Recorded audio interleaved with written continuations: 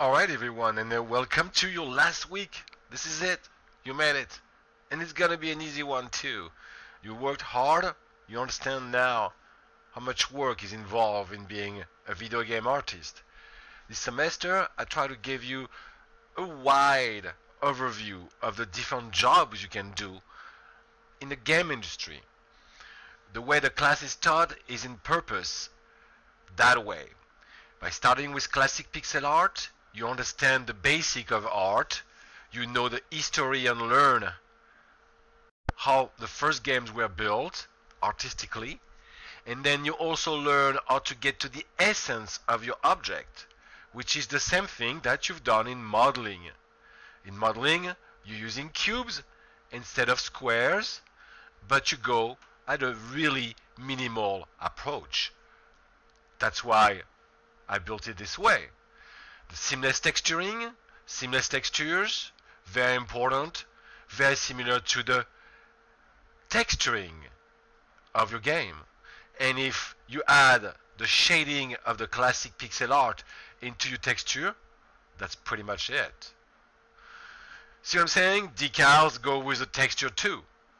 So the class was really built a certain way, so you learn a wide array of skills. And it built on each other's basically. They help you get better as you go.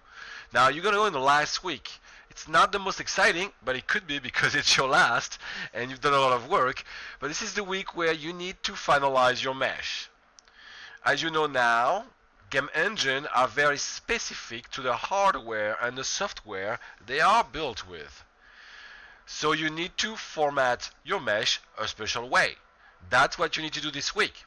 But you also need to do, which is you need to take your final test. So you have really two things to go to do your work. Week 7 3D mesh finalization or week 7 final test. Both of them, you need to go there. And you need to do your work by the end of it. Alright, 228. If we look in the mesh finalization, you are this week going to clean up your mesh for non-manifold objects. A non-manifold object is an object that has more than 4 vertices and 4 edges.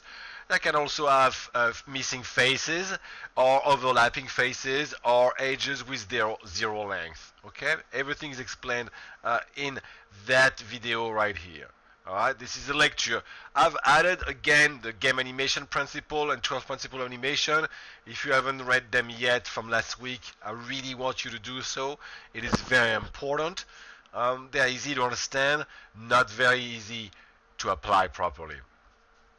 But your main lecture is the cleaning, formatting, and exporting of your 3D prop for a video game engine. Alright, so you click on that and you will see the lectures. It goes directly, alright, to that video. It's a 10 minutes video, something like that. Alright, now you're gonna have some reading to do, though. When I say no reading, that's not true. I'll change that right now. You have to review everything for your final test. But remember, the final test is open book. Alright, you can go on the internet, you can open your book, you can read lectures, whatever you want to do, that's fine. The only thing, it is not a group work. It is a personal work. Only you can do it alone. You need to do it alone. Alright. Now assignment 7 is very simple. You are going to do something very important. It's to clean up your mesh using the cleanup tool, and then triangulate your mesh so it works in the engine, and then export it, alright, as an FBX format. Alright, FBX is the old film box format, which is now Motion Builder, which is kind of a hub for most of the game engine for animation. That's all you have to do this week. Clean up so it's not, so you don't have any non-manifold. Optimize it as much as possible. Weight versus poly count versus look, and triangulate it at the end when you're done. You know, make sure the UV is still fine, so maybe a little bit of adjustment, and then export it as an FBX. That's all you have to do this week for the homework.